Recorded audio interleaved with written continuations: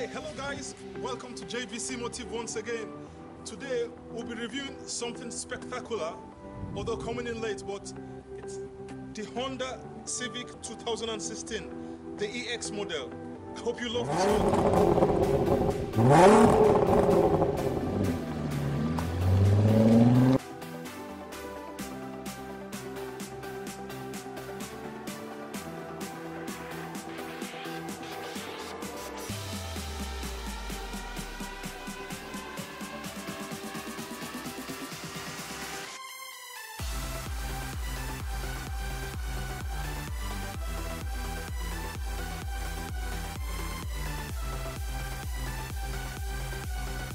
This is the newly redesigned Honda Civic 2016. It represents the 10th edition for the Civic. The new Civic is wider in stance and lower in height when compared to the previous generation Civic. Something that makes the Civic eye-catching while on the road, even while I saw it at first, are the contours all around the car. You know, starting from the bonnet down to the side of the car and even to the rear, you find great lines that are really pleasing to the eyes. Taking a look at it from this position, you find out that it has a chrome that runs straight from the headlamp to the other headlamp, and it features a halogen bulb as a low beam and a reflector as its high beam, not forgetting the fog lamp down below. Something that is eye-catching, let's look at it from this angle, is the way this is curved. They've paid so much attention to detailing and shape on this car. On the wheels, it features a 18-inch rim. The tire is 285/50 and it's NR safe Dunlop. The wheel is a two-tone finish. The interior is black and the outside is finished in silver. It has a ventilated disc brake and rear it has a solid disc brake. This particular color is called maroon. For us to gain access into the car, let's lock the car. This is the remote key. It has a lock button, unlock, the remote start, and the trunk release. There is no panic button here as you can find in the cars in the United States. So it's just a standard key and with a provision to release the main key if you wish to. So the car is presently locked. Let's see that. It's presently locked. To unlock the car, you just need to hit the unlock button. It unlocks. So let's hit the unlock button. Unlocks the car. And to lock the car back, simply tap on it once. Or if the car is unlocked, tapping on this button once locks the car. That's how it goes. To remote start the car, let's watch this. Tap on this button once, the lock button once, and hit the unlock button. Tap and hold until the indicator flashes. You let go. That's it, the remote start. Turn it off. Hold the remote start button for a while. The engine turns off. Getting access into the car, it is smart entry. Have the key in my pocket. See, there it goes. Putting your hand in here unlocks the car, and you step in. In general, it features a two-tone interior. Here you have a tweeter speaker, it's plastic but finished in silver. The door opener, you have the buttons to control your side mirrors, to lock and unlock the doors, to lock the windows so no one passenger can operate apart from you. The two front windows are auto, down and up. The two back are, as you press, they go down, and as you hold, they come up. Have some nice storage here.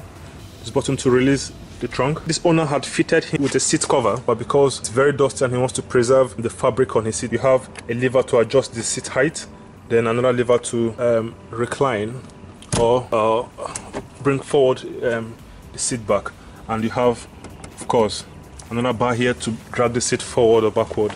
To open the engine bay, you need to pull on this lever.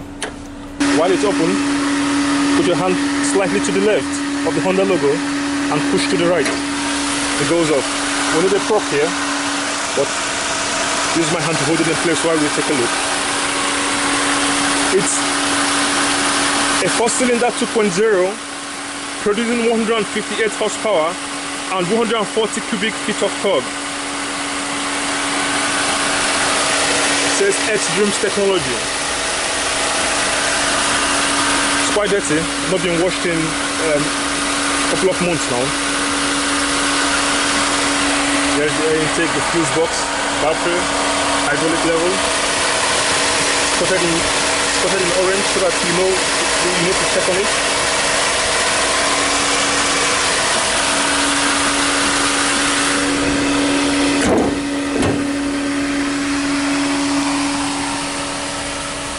And that's the LED signature light while the engine is running. Let's take a look at it from this angle.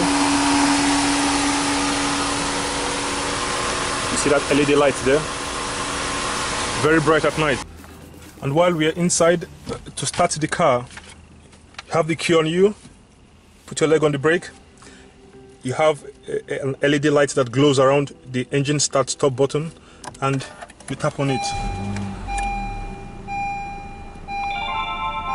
It comes alive. Let's turn on the AC. It's quite a hot weather out there. So the instrument cluster, it's very nice to view. Has a very nice instrument cluster, all LED. It has a digital speedometer. The engine coolant gauge is by your left hand side. You can see right there the marker light telling you the level at which it is now, and the fuel gauge by your right hand side.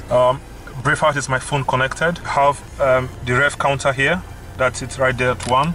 Below 1. Have the gear, it's in park. The green leaf above the park is telling us that we are driving in economy mode. We have another light littered there showing that the cruise control is on. Outside is 40 degrees Celsius. We've driven 28,384 in the car, and shows you the clock there. Looking at the steering, you have button to control the mini screen right there. You can switch from, you can go into my phone from here just by hitting the enter button. You can scroll through speed dial, call history and phone book. So just the volume right there. See, you can touch. It's actually touch sensitive. Also, you could also tap on it if you don't want to swipe through. You could also change from phone to AM, to FM, to audio apps, to Bluetooth, to USB, and you know, we are back right to the beginning again. This is to take your calls, to hang up on calls, or to go back. Voice activated to call. This button, you could use it to call someone on your phone book as long as you have that preset already. And this information button, you could cycle through your phone, the music, to see your trip computer, to know how economically you're driving. This puts this display right on the screen, there. Cycle back to here. You could see averaging trip A, 35 kilometers, and total hours we've driven on the car. Tapping on the button again, music, phone, and that's it right there. This is the cruise control section. Now cruise is on. Let's turn it off for a minute. See, the light goes off there. Hit the button again, it comes on.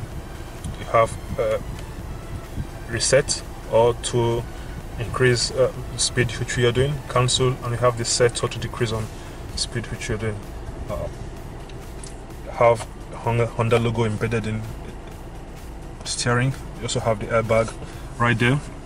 This is to auto level the headlamp at night, to turn on or turn off the park sensor, to turn off the traction control right there. The screen is a 7.1-inch screen, and it's very nice, touch sensitive. Have some information displayed. This system actually runs on an Android operating system. You could slide down, you could see some other features. It shows you your phone's battery power level, location, GPS. You have audio, phone and info. Audio, you can go through music, choose folders, track, adjust the sound, change your source. We have actually 8 sources, take from 8 sources, FM, AM, just as we saw on the center screen here. And Bluetooth, HDMI, yeah, it has an HDMI port right down here where you have some storage also. And moving further, we have the phone. Have the phone menu, speed dial, and phone book. You can go here and see what you have on your phone book and and all that. You can select to come from. You have the dial if you want to dial someone's number. The system is quite slow, and sometimes it's very responsive. Some other times, majority of the times, it's very slow to click. But typing here, it's very responsive. But hitting on most menus kind of lags. This is the information. You have your trip computer, clock, and some other thing they could select from which system you want to see and you want to see on the screen. So up here we have AC telling us the temperature at which the AC is at. We have the audio, we have the source. You could directly choose from a source which you want your audio to sound from. That's it. Phone network, Bluetooth is connected, battery level, GPS also. Right down here, it's everything for the climate control. Tap here, you can adjust, turn on the AC. It's on auto mode now. It's actually on, but it's, as long as it's on low, it's on automatic. You can send the air to your feet, feet and face, feet, then vent and feet. Then this is to control the fan speed. Push for automatic. Turn on, turn off, air recirculation, the front vent, and the rear defroster. Then also has dual climate control here. It's now in low. If the person on the passenger side wants a warmer air, then we can increase the temperature for just that person. You see, this is at 20 now. This is still at low. But if you want to synchronize back, just tap on it and it goes back to low. This is just a small feature put it to hold my phone in place while driving. It's a CVT, continual variable transmission, has a park, reverse, neutral, drive, sport and low range. This is electronic brake hold and electronic parking brake.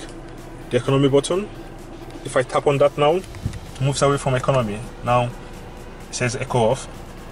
Now it says echo on again by tapping on it. Has a USB, plug in my phone to charge. For the GCC countries, the Gulf countries, there is no Android Auto and Apple CarPlay in any car. Just as in Chevrolet, you won't find the OnStar feature here in this region. We have a large space here. We have a cup holder there, and another large space. We have a USB here, 1.0 amperes here.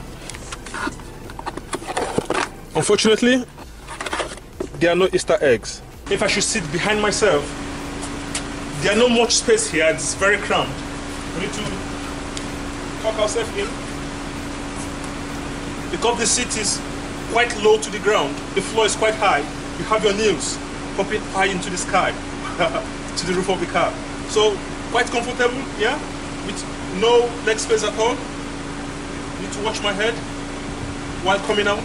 Generally, it's really comfortable. No headroom at all. Probably 2 fingers, 1 finger. Coming out, need to struggle to come out right from there. Right in here you have that two-tone finish and this metallic silver stripe attached right to the door to give it a nice flare. You have AC vent back here. That's the front, looking at it from behind. Taking this armrest down, we have a cup holder right here. That's the other space there. We have this window right here to take off some blind spots around the car. To gain access to the fuel door, the car needs to be unlocked. When the car is unlocked, then you can push this to open, and you see it's a capless system.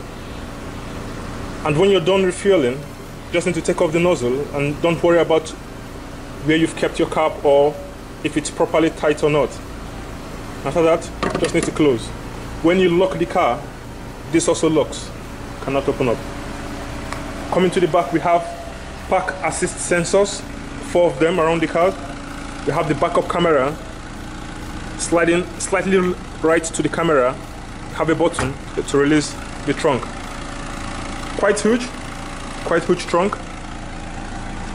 Have spare tire going down right there. Have what else? Fire extinguisher. I have the jack and also a funnel in case you need to use a gas can.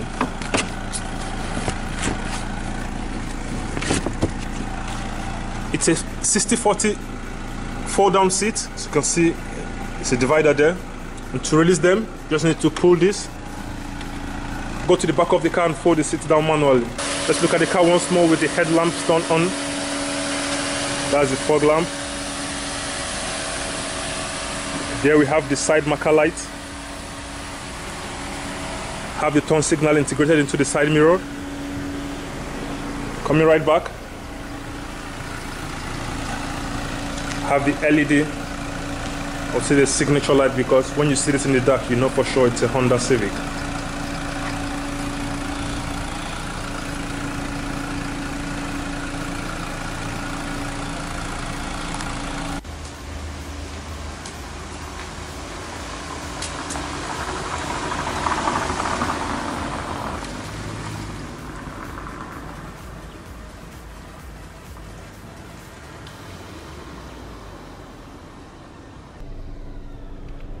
So driving in the Honda Civic is really fun, and you feel confident while you're in the car because of the independent suspension all around the car.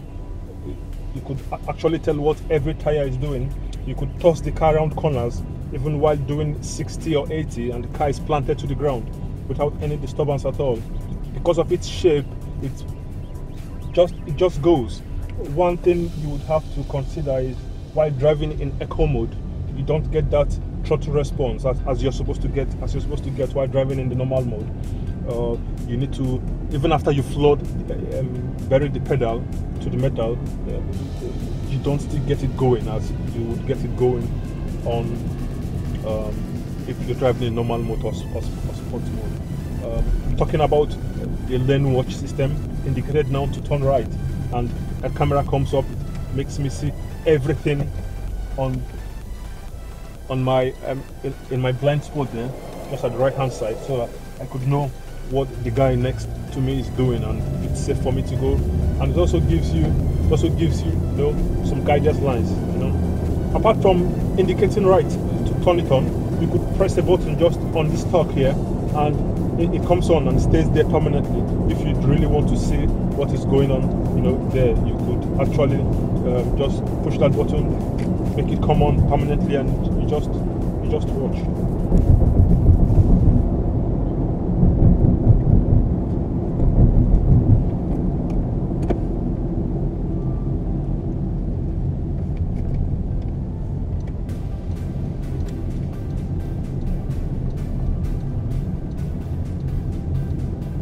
While we are driving in eco mode,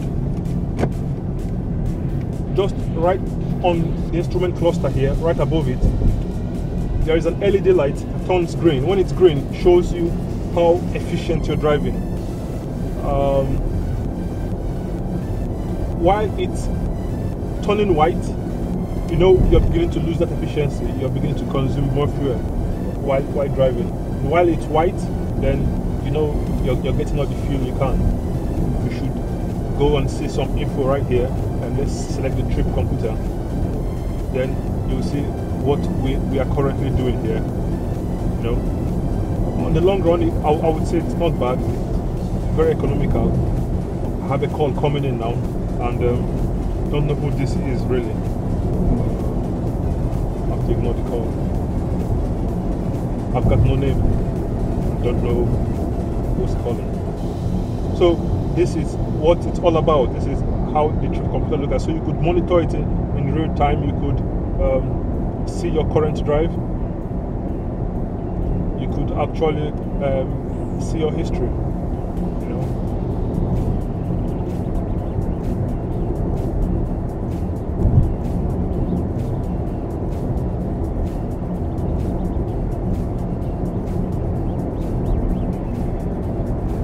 Also slide around the screen.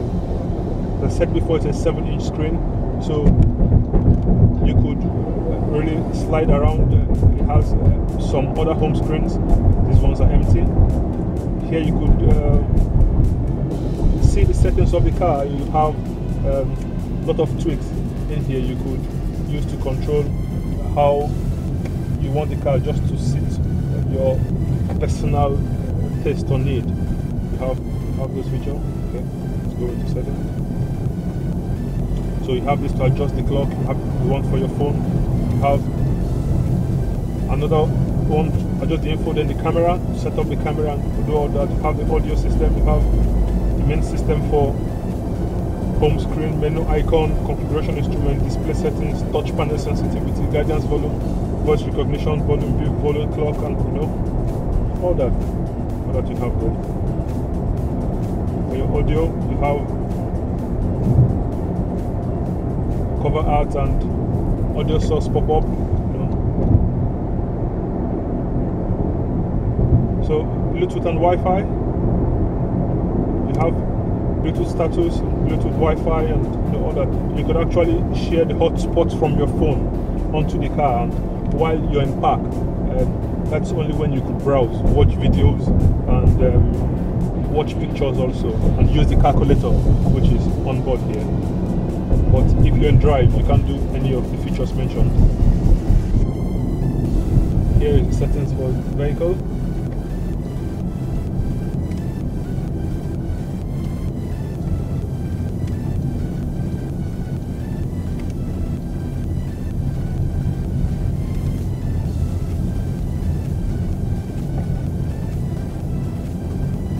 So because we are driving now, these features won't be highlighted.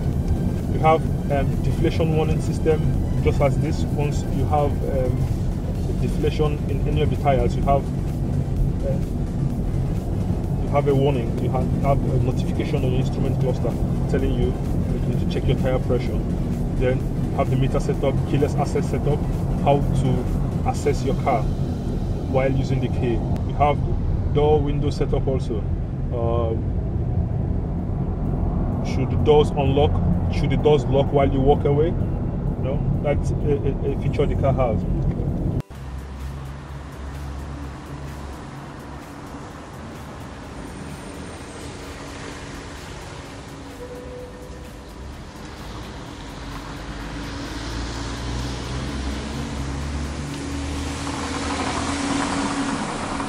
Should you be thinking of owning the Honda Civic, it's a great choice and a smart move. For a smart family, a bachelor, is the right car to have. If you're a large family and you want to get something much more spacious, then I think the Honda Civic is not for you. If you also live in an area where the terrain, the road is not that good, it's bad, you need to do a little bit of off-roading, I wouldn't recommend you getting the Civic because it's quite low, it sits to the ground, and you could have some bumps underneath the car while driving through some of these rough terrains. But in general, out of 5-star, I would give the Civic a 4-star. Owing to its ride handling, its maneuverability, and its economy, its maintenance. On the downside, I would say there are a little bit of poor finishing on the car, probably because this was rushed to release. I don't know if it was actually rushed, if it was released in a hurry, but there are some poor finishing on the car. Only when you own the car you could see this, like some space, just like here, just like these portions now. They don't really fit, and you have a lot of air noise, in the cabin while driving. Then also these poor finishes on the car, looking as if the parts were not actually fit into place together. And that's it from JBCMotive. Hope to see you on the next one. Peace. Hello, thank you for watching our video so far. Please, your subscription, your likes, dislikes, and comments is a motivation to us. It tells us how well we're faring. Also to up our games in production. We've acquired not just a new studio exclusive for JBCMotive for our work, but we've also acquired a lot of tools, a lot of cameras, a lot of softwares, so we can give you the best of what we do. Also, watch more videos. We have a lot of videos on our channels that you could keep yourself entertained with, and see you on the next one. Bye.